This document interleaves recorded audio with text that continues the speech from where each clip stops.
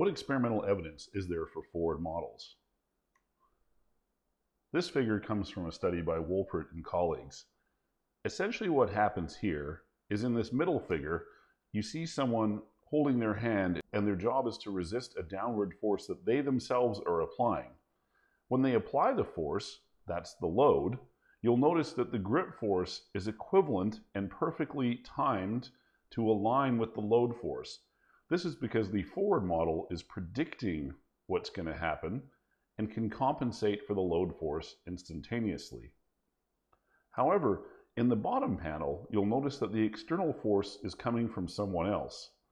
And you see the load force in red, and what you'll notice is the grip force now lags the load force. And the reason it lags is because the forward model is unable to predict the load force because the force is coming from an external source. This is one of the key pieces of evidence for forward models.